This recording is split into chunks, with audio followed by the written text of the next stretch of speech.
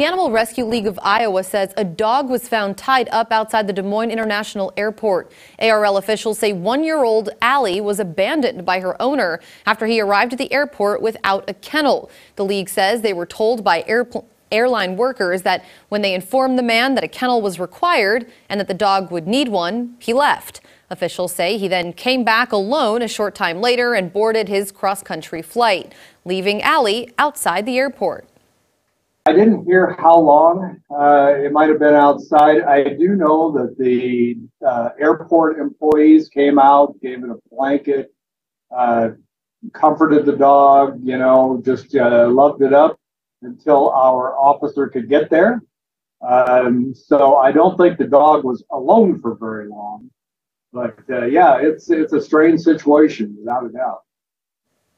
The ARL says that police are involved and the incident tonight is still an active investigation.